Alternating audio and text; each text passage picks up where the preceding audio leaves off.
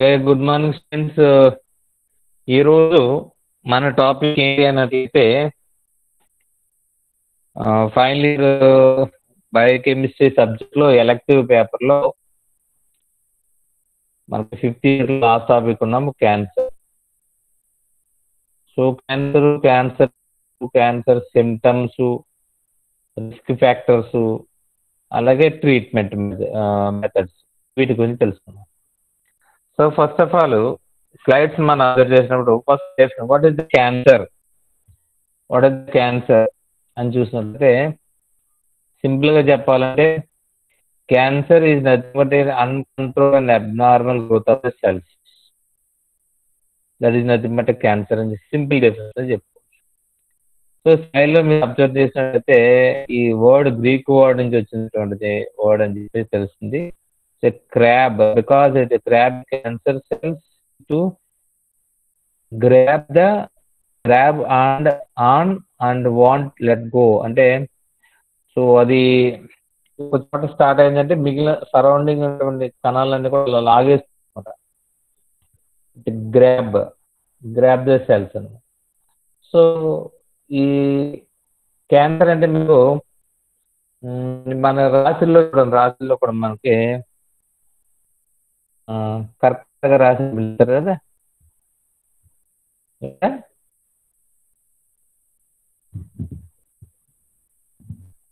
ఏంటమ్మా? Okay, right. So దాన్ని కూడా మనం ఆ క్యాబ్ని క్యాన్సర్ అంటారు, కర్కాటక రాసి క్యాన్సర్ అంటారు ఇంగ్లీష్లో.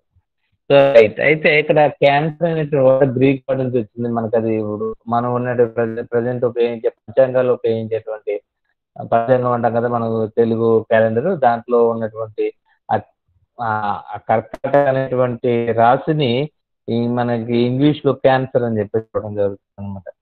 రైట్.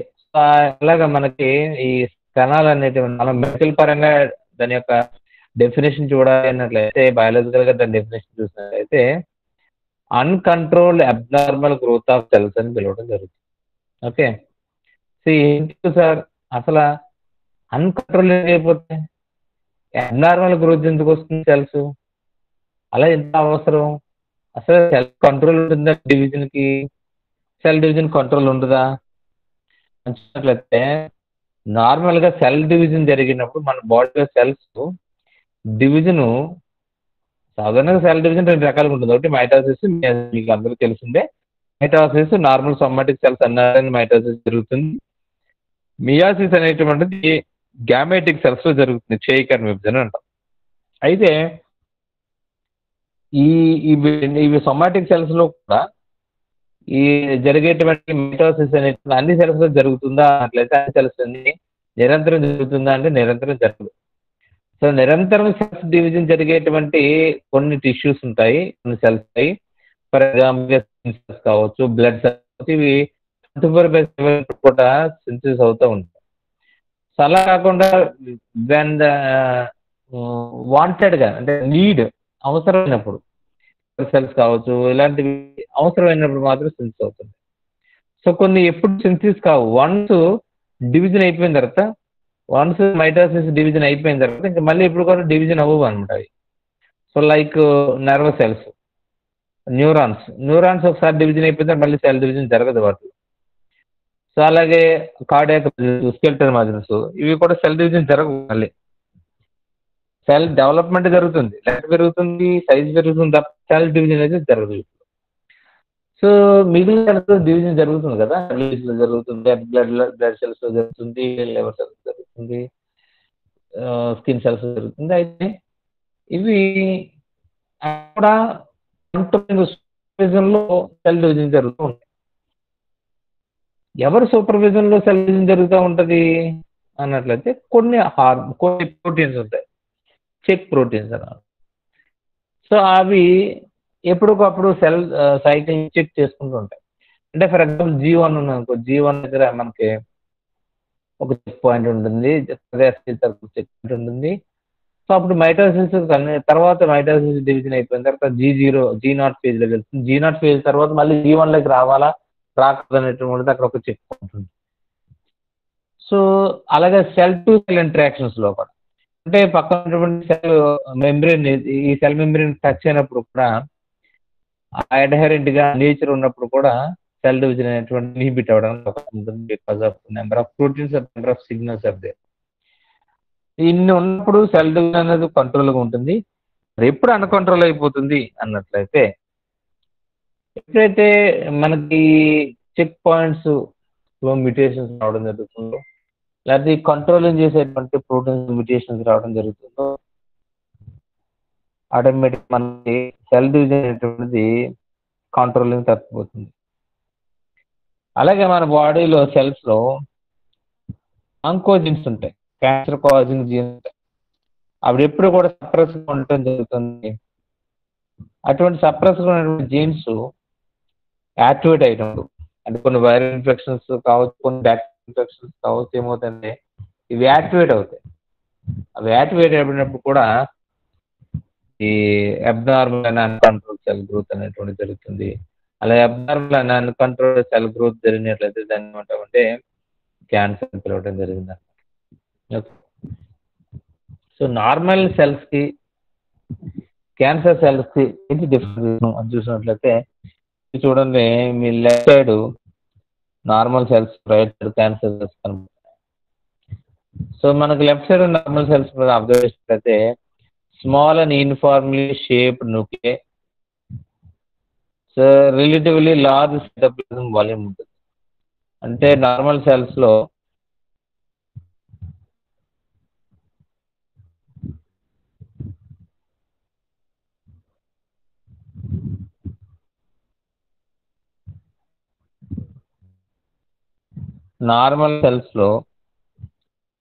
చిన్న న్యూక్లియస్ సైటోప్లాజం ఎక్కువగా ఉంటుంది అనమాట. అదే క్యాన్సర్ సెల్స్కి వచ్చినప్పటికీ న్యూక్లియస్ యొక్క సైజ్ పెరిగిపోతుంది, షేప్ మారిపోతుంది, సైటోప్లాజం వాల్యూమ్ కూడా తగ్గిపోతుంది. ఎందుకంటే దీంట్లో డిఎన్ఏ అనేటువంటి విపరీతమైనటువంటి మల్టిప్లికేషన్ జరుగుతుంది అనమాట. న్యూక్లియస్ పెరిగిపోతుంది, షేప్ మారిపోతుంది. క్యాన్సర్ సెల్ మనం అబ్జర్వ్ చేస్తాం మైక్రోస్కోప్ లో. ఏంటి సార్ ఎప్పుడు అబ్జర్వ్ చేస్తారు అన్నట్లయితే బయాప్సీ తిన్నారు అంటే ఒక పేషెంట్ ని ఏదో సమ్ క్యాన్సర్ ఎక్స్పెక్ట్ చేసి మనం సర్జరీకి వెళ్ళినప్పుడు అది క్యాన్సర్ డిటెక్షన్ మెథడ్స్ లో డిటెక్షన్ చేస్తారు, తర్వాత బయాప్సీకి పంపుతారు, ఆఫ్టర్ కూడా బయాప్సీకి పంపుతారు. సో దాన్ని హిస్టోపాథీ డిపార్ట్మెంట్ అంటాము. ఆ హిస్టోపాథీ డిపార్ట్మెంట్ టిష్యూని పంపుతాం అన్నమాట. ఈ టిష్యూని పంపినప్పుడు అక్కడ ఏదైతే డిపార్ట్మెంట్ హిస్టోపాథాలజీ డిపార్ట్మెంట్ ఉందో వాళ్ళు ప్రాసెస్ చేసి ఆ టిష్యూని ఏం చేస్తారంటే మైక్రోస్కోప్ అబ్జర్వ్ చేసినప్పుడు సెల్స్ ఈ విధంగా కనపడుతుంది. సో నార్మల్ సెల్స్ రెండు క్యారెక్టర్ ఉంది, సెల్ సైజ్ షేపు ఫిక్స్డ్గా అరేంజ్మెంట్ అయి ఉంటుంది, ఒక టిష్యూ రకంగా స్పెసిఫిక్ అరేంజ్మెంట్ అనేటువంటి ఉంటుంది. అదే క్యాన్సర్ సెల్స్ అయితే ఒక ఆర్గనైజేషన్ ఉండదు, ఒక స్పెసిఫిక్ అరేంజ్మెంట్ అనేది ఉండదు అన్నమాట. సో ఈ సైజులు షేప్ డిఫరెంట్గా కనబడుతుంది. ఒకటి పెద్ద సెల్ కనబడుతుంది, చిన్నగా ఉంటుంది, ఒక షేప్ వేరే ఉంటుంది, ఇంకో షేప్ వేరే ఉంటుంది, డిసార్గనైజ్డ్గా ఉంటుంది అనమాట సెల్స్. అలాగే they possess a different cell structure, normal presentation of cell surface marks. So నార్మల్గా సెల్ సర్ఫేస్ ఏవైతే మెంబ్రెయిన్ స్పెషలైజ్డ్ స్ట్రక్చర్స్ ఉంటాయి అన్నీ కూడా నార్మల్గా ఉంటాయి. క్యాన్సర్కి వచ్చినప్పటికీ నార్మల్ స్పెషలైజ్డ్ ఫీచర్స్ ఏవైతున్నాయి అవన్నీ కూడా లాస్ అయిపోతాయి అనమాట. అంటే సెల్ మార్కర్స్ అనేటివి లాస్ అయిపోతాయి. ఓకే, అలాగే మనకి సెల్ డివిజన్ అనేటువంటిది లోయర్ లెవెల్ ఉంటుంది, అలాగే దానికి కంట్రోల్లో ఉంటుంది సెల్ డివిజన్ అనేటువంటిది. క్యాన్సర్ సెల్స్ వచ్చినప్పటికీ సెల్ డివిజన్ విపరీతంగా చాలా లార్జ్ స్కేల్లో ఉంటుంది, అలాగే కంట్రోల్ అనేటువంటిది ఉండదు, దానికి బోర్డర్ అనేటువంటిది ఉండదు. బోర్డర్ లేకుండా నార్మల్గా అయితే డిమార్కెటెడ్ అంటాం. సో డిమార్కెటెడ్ అంటే బోర్డర్ ఇప్పుడు టచ్ అయిందో బోర్డర్ టచ్ అవ్వగానే సెల్ డివిజన్ ఆగిపోతుంది. కానీ ఇక్కడ ఈ cancer cells body touch cell division అవ్వదు, ఆగదనమాట. అందుకని ఆర్గాన్ మీద ఒక పైన లింఫ్ లాగా ఒక పొడుపులాగా పైకి రావడం జరుగుతుంది అనమాట. ఓకే, నెక్స్ట్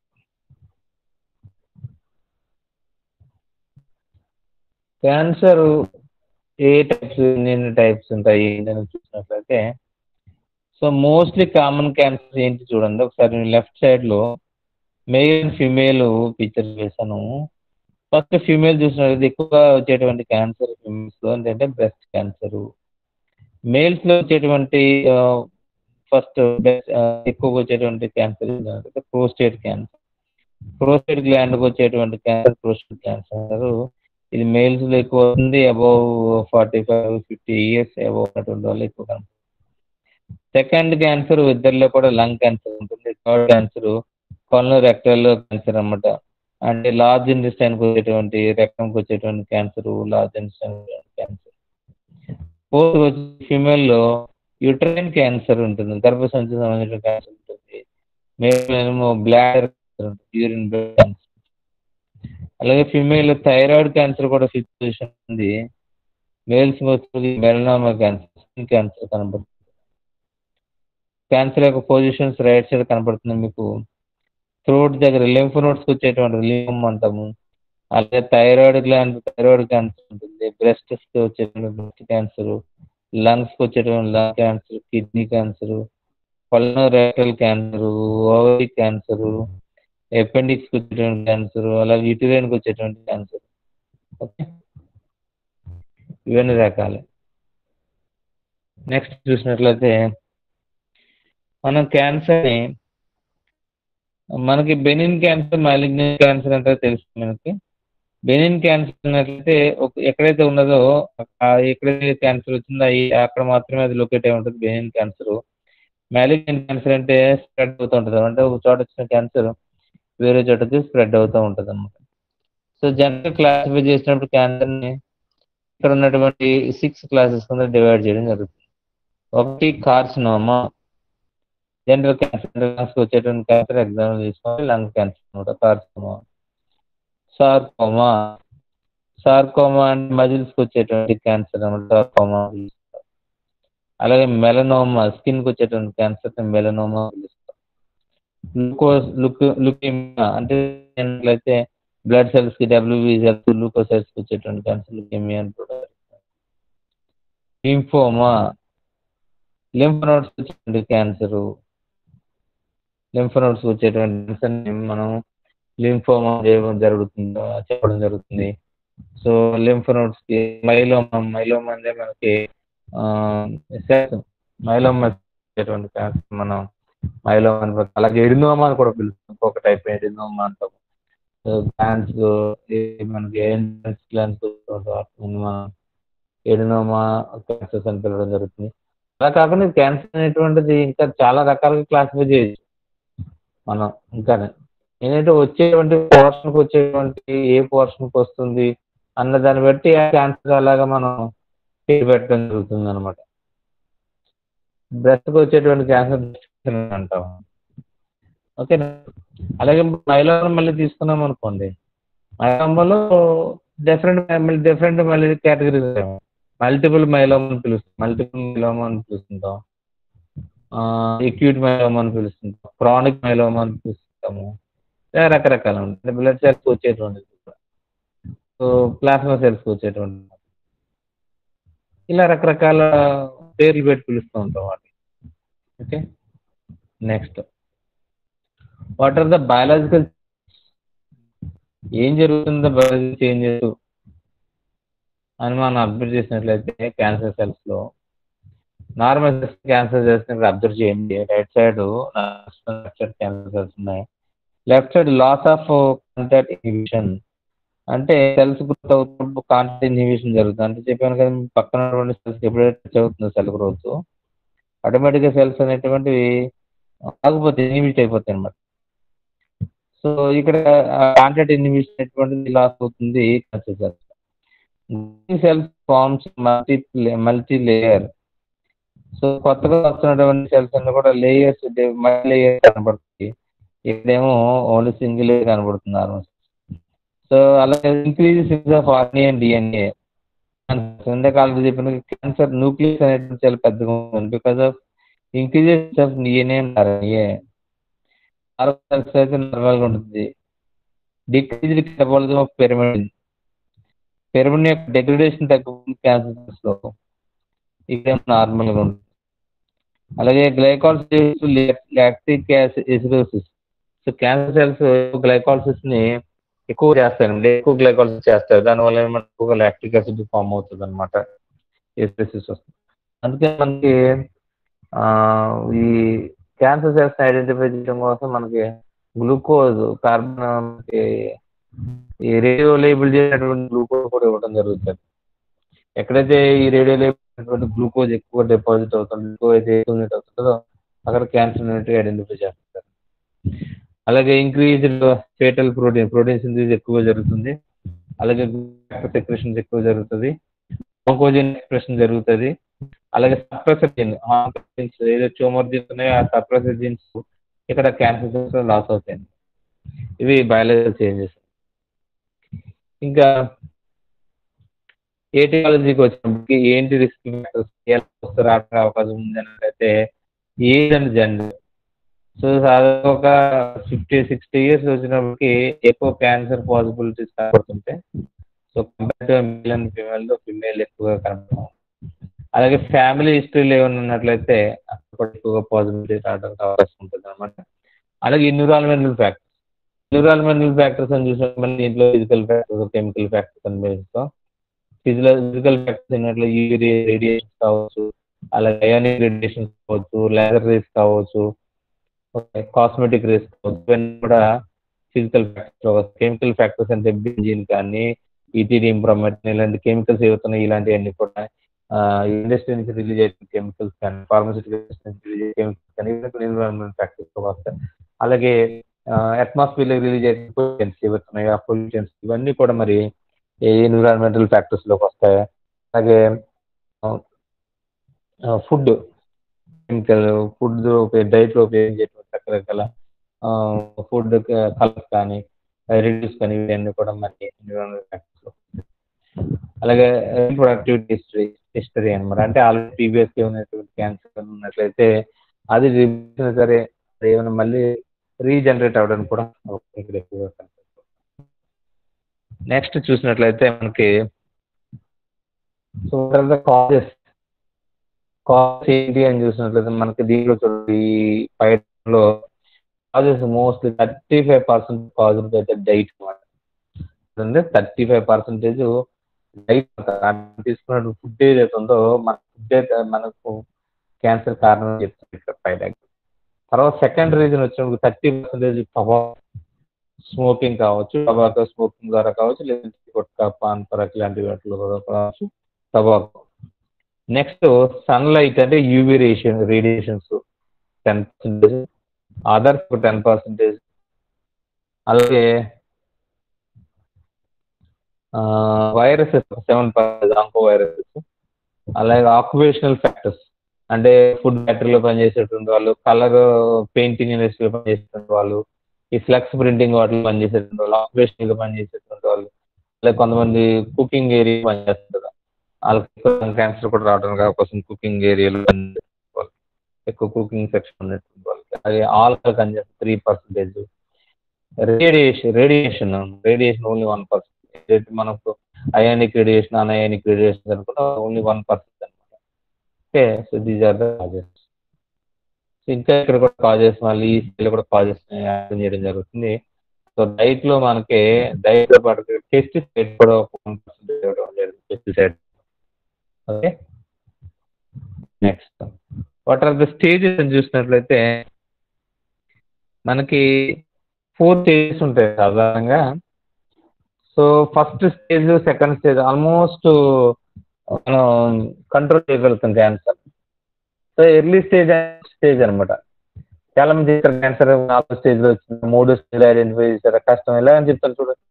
ఫస్ట్ స్టేజ్ ఏంటనేది మనకి స్మాల్గా ఉంటుంది ట్యూమర్, స్టార్టింగ్ కాబట్టి స్ప్రెడ్డింగ్ ఏమి ఉండదు, లోకలైజ్డ్గా ఉంటుంది అనమాట.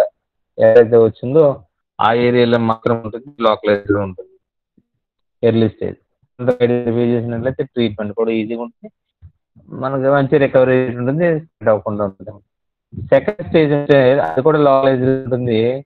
సో కాస్త నీరు టిష్యూ పక్కన టిష్యూ స్ప్రెడ్ అవ్వడానికి అవకాశం ఉంటుంది తప్ప ఇంకా అదర్ వేరే చోటకి స్ప్రెడ్ అవ్వడానికి అవకాశం ఉంటుంది.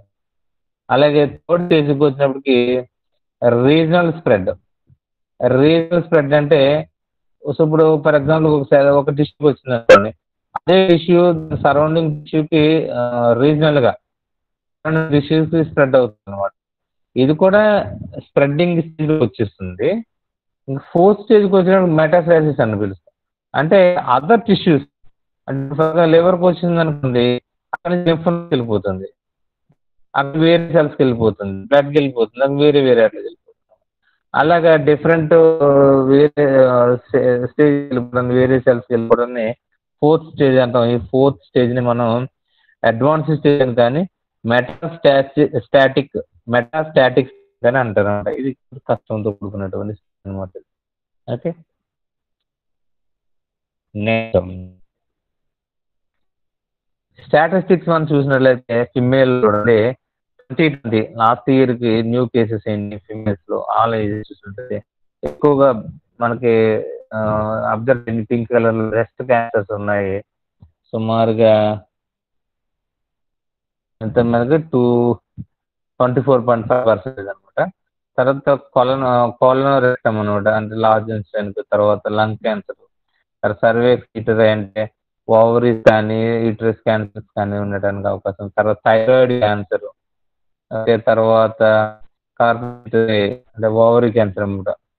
సర్వేక్స్ క్యాన్సర్ అదేమో కార్పస్ అంటే ఓవరీ క్యాన్సర్. తర్వాత stomach cancers, other cancers. So ఎక్కువ ఫిమేల్స్లో breast cancer already first previous మేల్స్లోకి వచ్చినప్పటికి lung cancer, prostate cancer. So 14% almost lung cancer ఎక్కువ కనబడుతుంది వీళ్ళకి, ప్రోస్టేట్ క్యాన్సర్ కంటే 2020లో. తర్వాత intestine cancer, liver cancer, bladder cancer, oesophagus cancer కనబడుతుంది. Okay, so world wide cancers ఏంటి చూసినట్లయితే సో సుమారు ఒక 46% లంగ్ క్యాన్సర్ వల్ల డెత్స్ ఎక్కువ కనబడుతుంది. Lung cancer sorry other cancers, wild colour other cancers. మనకి లంగ్ క్యాన్సర్ 20% మాత్రమే.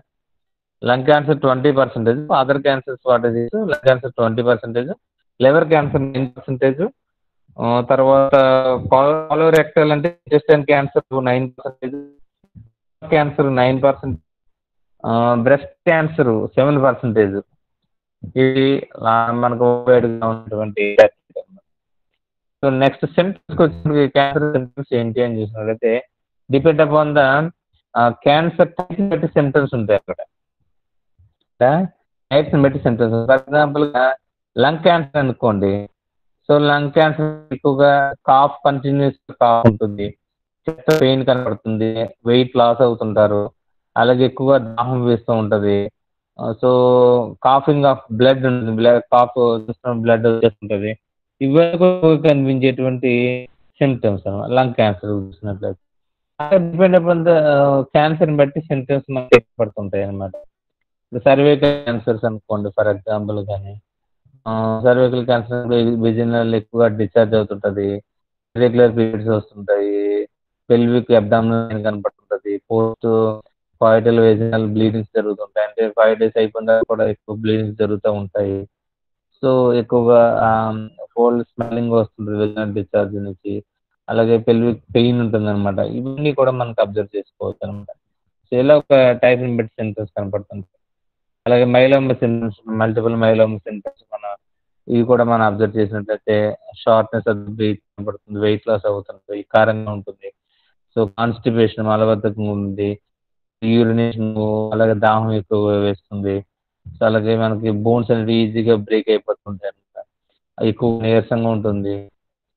ఓకే, ఫ్యాటిగ్ అని ఉంటుంది. ఇవన్నీ క్యాన్సర్ యొక్క సిమ్టమ్స్ అనమాట.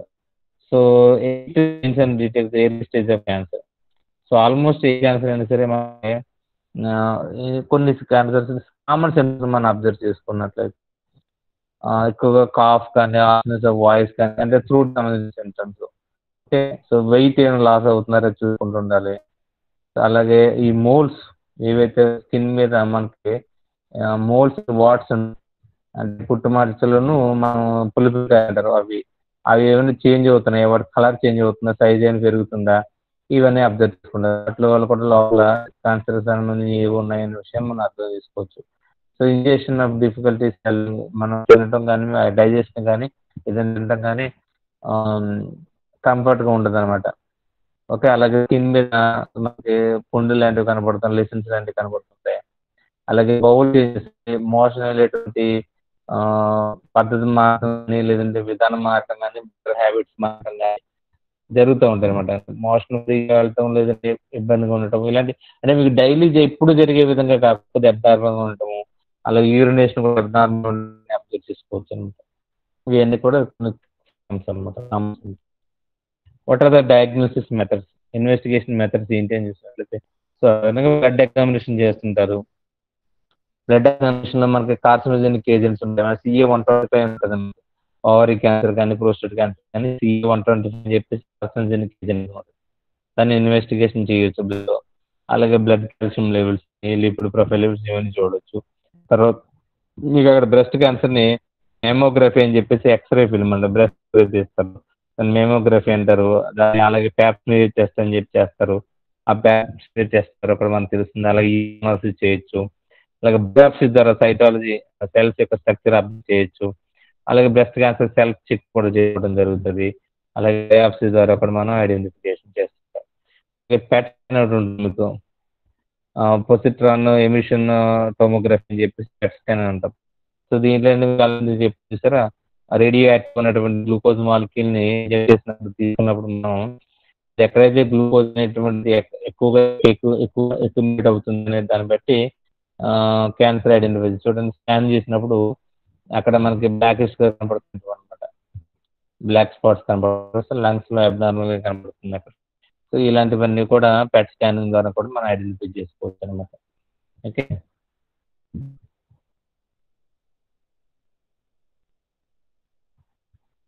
సో క్యాన్సర్ ట్రీట్మెంట్ ఏంటి, ట్రీట్మెంట్ మెథడ్స్ ఏంటి అని సాధారణంగా మనకు ఏ options కనబడుతుంటే immunotherapy, radiotherapy, immunotherapy, target therapy, immunotherapy, radiotherapy, targeted therapy, chemotherapy, bone marrow transplantation, surgery, hormone therapy. ఇవన్నీ కూడా డిఫరెంట్ టైప్ మెథడ్, అంటే depend upon the stage of cancer and type of cancer బట్టి treatment ఉంటుంది. For ఎగ్జాంపుల్గా ఎక్కువగా thyroid cancer వచ్చిందనుకో, thyroid cancer ఎక్కువ female కూడా కనబడుతుంది. సో థైరాయిడ్ క్యాన్సర్ వచ్చిందనుకో ఫస్ట్ మనకి ఏం చేస్తారంటే ముందు హార్మోనల్ థెరపీ ఇస్తారు. హార్మోనల్ థెరపీ ఏంటి, థైరాయిడ్ యాంటీ థైరాయిడ్ హార్మోన్స్ ఇవ్వడం జరుగుతుంది అన్నమాట ఫస్ట్. సో అది సప్రెస్ అవుతుంది అనుకోండి, ఓకే. సప్రెస్ కాకపోతే రెండో పద్ధతి ఏం చేస్తారంటే రేడియేషన్ థెరపీ ఇస్తారు. థెరపీ, రేడియేషన్ థెరపీలో ఏం చేస్తారు, radio label isotope 131 radio label isotope ఇవ్వడం జరుగుతుంది. అప్పుడు కూడా సరిపోయింది అనుకో, ఏదనుకో స్టేజ్ దాటింది అనుకో, అప్పుడు ఏం చేస్తారు, మూడో పద్ధతి సర్జరీకి వెళ్తారు. సో సర్జరీకి వెళ్ళి సర్జికల్గా ఆ థైరాయిడ్ రిమూవ్ చేసి ఇంకా ఏమైనా ఉన్నట్లయితే అప్పుడు కూడా మళ్ళీ ఐయోడిన్ 131 థెరపీ జరుగుతుంది అన్నమాట. సో అలా కాకుండా ఇప్పుడు ఫర్ ఎగ్జాంపుల్ బ్లడ్ క్యాన్సర్ వెళ్ళారనుకోండి, బ్లడ్ క్యాన్సర్. సో లుకేమియాకి వెళ్ళినట్లయితే ఫస్ట్ లుకేమియాకి వెళ్ళిన కీమోథెరపీ స్టార్ట్ చేస్తారన్నమాట. సో అంటే మెడికేషన్స్ ఇవ్వడం జరుగుతుంది అనమాట. అలాగే బోన్ క్యాన్సర్ ఉందనుకోండి, కీమోథెరపీ ఇచ్చిన తర్వాత నెక్స్ట్ దేనికి అంటే బోన్ మ్యారో ట్రాన్స్ప్లాంటేషన్ వెళ్తారు. ఎందుకంటే బ్లడ్ క్యాన్సర్ కాబట్టి బోన్ మ్యారో ట్రాన్స్ప్లాంటేషన్ చేయవలసి వస్తుంది అనమాట. ఇలాగ ఉంటుంది కొన్ని థెరపీస్ అనమాట. ఓకే, సో రేడియో లేబుల్ అనుకోండి, కోబాల్-60 ఉపయోగిస్తారు రేడియేషన్ కోసం. అలాగే ఐయోడిన్ 131 ఇస్తారు cancer, thyroid cancer, brain cancer వీటికి. అలాగే కార్బన్-14 సో క్యాన్సర్ యొక్క స్టడీ చేయడం కోసం ఉపయోగిస్తారు అన్నమాట, స్టడీ కోసం ఉపయోగిస్తారు. ఇక క్యాన్సర్కి సంబంధించి ఐయోడిన్ 131 అలాగే కోబాల్-60 కూడా ఎక్కువగా ఉపయోగిస్తారు. అలాగే కార్బన్-11 ఇందాక పెట్ స్కాన్లో కార్బన్-11 ఉపయోగిస్తారు. గ్లూకోజ్ ఇస్తారు అదనమాట, కార్బన్-11 ఉపయోగిస్తారు. ఓకే, ఇలాంటివి క్యాన్సర్ రేడియేషన్ థెరపీలో ఉపయోగిస్తారు. So next common risk factors ఏంటి క్యాన్సర్కి అని చూసినట్లయితే, సో స్మోకింగ్ అండ్ ఆక్యుపేషనల్ అంటే ఇప్పుడు మైనింగ్లో కొంతమంది mining metal work, painting work వీటిలో కూడా రిస్క్ ఫ్యాక్టర్ ఉంటుంది. అలాగే smoking habit risk factor. So అలాగే సెకండ్ హ్యాండ్ స్మోక్ అంటే స్మోక్ చేసేటువంటి వాళ్ళు పక్కన అనుకోండి, అది కూడా మన ఒక రిస్క్ ఫ్యాక్టర్ అనమాట. ఫ్యామిలీ హిస్టరీ అది కూడా ఒక రిస్క్ ఫ్యాక్టర్గా మనం చెప్పుకోవచ్చు. అలాగే dietary factors, most risk factors dietary factors. మనం తీసుకున్న ఫుడ్ మీద క్యాన్సర్ రావాలా రాకూడదు అనేటువంటి ఆధారపడుతుంది. ఓకేనా. అలాగే రేడన్ గ్యాసెస్, ఏజింగ్. ఏజింగ్ అంటే వయసు మళ్ళీపోవడం అనమాట. ఒక 60 సంవత్సరాలు వచ్చినప్పుడు ఎక్కువగా ఉండడానికి అవకాశం కనబడుతుంది. ఓకేనా. అలాగే టీబీ, అదర్ ఇల్నెసెస్, టీబీ కానీ లేదా హెచ్ఐవి కానీ ఇలాంటివి ఉన్నప్పుడు క్యాన్సర్స్ ఇంకా రావడానికి అవకాశం ఉంటుంది. పొల్యూషన్, అలాగే రేడియేషన్స్, ఇవన్నీ కూడా risk factors. Okay. So so these are the risk factors. ఇక్కడ కూడా రిస్క్ ఫ్యాక్టర్స్, ఇవే రిస్క్ ఫ్యాక్టర్స్ చెప్పబడింది. So how to steps how to prevent the cancer చేసినట్లయితే, డోంట్ యూజ్ టొబాకో. 7 స్టెప్స్ చెప్తున్నారు కదా. డోంట్ యూజ్ టొబాకోని యూజ్ చేస్తున్నారు. అలాగే protect your skin from the sun. High radiation నుంచి సన్ యొక్క హై రేడియేషన్ నుంచి స్కిన్ ప్రొటెక్ట్ చేస్తుంది. అండ్ హీట్, హెల్దీ డైట్, మంచి ఆహారం తీసుకోవాలి. Maintain healthy weight and physical యాక్టివ్గా ఉండాలి. అలాగే మంచి వెయిట్ మెయింటైన్ చేయాలి. ఓవర్ వెయిట్ ఒబిసిటీగా ఉండకూడదు అనమాట. సో అలాగే practice safe sex and behaviours. ఓకేనా. అలాగే తర్వాత గెట్ ఇమ్యునైజ్.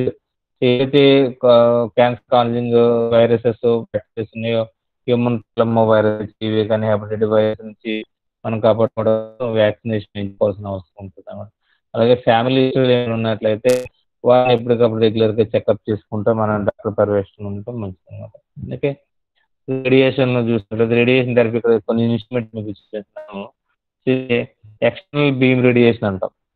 లెఫ్ట్ సైడ్ ఉన్న ఎక్స్టర్నల్ బీమ్ రేడియేషన్. సో బయట నుంచి మీకు రేడియేషన్ ఇస్తున్నారు. సో రెండో చూడండి ఇంటర్నల్ అనమాట. అంటే దాన్ని ఏంటంటే బ్రాంకీ థెరపీ అంటాం. అంటే లంగ్స్లో మనకి మౌత్ ద్వారా ఒక బ్రాంకోస్కోప్ పంపించి అక్కడ రేడియేషన్ ఇస్తారు అన్నమాట స్పెసిఫిక్గా. సో బ్రాంకో థెరపీ అంటాం. ఇప్పుడు ఇది కొత్తగా వచ్చిన లేటెస్ట్ టెక్నాలజీ. ఇప్పుడు వచ్చినటువంటి ఇది ఈ స్లైడ్లో ఉన్నటువంటి లేటెస్ట్ టెక్నాలజీ. దీన్ని సైబర్ నైఫ్ టెక్నాలజీ అనమాట. సైబర్ నైఫ్ టెక్నాలజీ అంటాం. ఇది ఎక్స్టర్నల్ రేడియేషనే. అయితే లంగ్స్లో సాధారణమైనటువంటిది ఇన్హేలేషన్ ఉన్నప్పుడు మూవ్మెంట్ ఉంటుంది కాబట్టి మూవ్మెంట్ తగ్గ రేడియేషన్ కూడా ఉండాలి. ఒక స్పెసిఫిక్ ఒక లొకేషన్ టార్గెట్ చేసామనుకోండి, ఆ లొకేషన్ టార్గెట్ చేసిన టిష్యూ మన లంగ్స్ పైకి కిందకి మూవ్ అవుతున్నప్పుడు ఆ టిష్యూ కూడా అటు ఇటు మూవ్ అవుతుంది కాబట్టి ఎక్స్టర్నల్ రేడియేషన్ ఇచ్చినప్పుడు ఇన్హేలేషన్ చేస్తున్నప్పుడు స్పెసిఫిక్ లొకేషన్ టార్గెట్ అవుతుంది. ఎక్సలేషన్ చేస్తున్నప్పుడు టార్గెట్ మిస్ అవుతుంది. అంటే రేడియేషన్ హెల్తీ టిష్యూ మీద పడుతుంది అన్నమాట. అందువల్ల థెరపీలో హెల్తీ టిష్యూ డ్యామేజ్ అయిపోయింది. ఇప్పుడు సైబర్ నైఫ్ టెక్నాలజీ ప్రకారం మిమ్మల్ని మీ రెస్పిరేషన్ యాక్టివిటీని టార్గెట్ చేస్తారు. సో సైబర్ నైఫ్ ఏం చేస్తుందంటే మీ రెస్పిరేషన్ లంగ్స్ యొక్క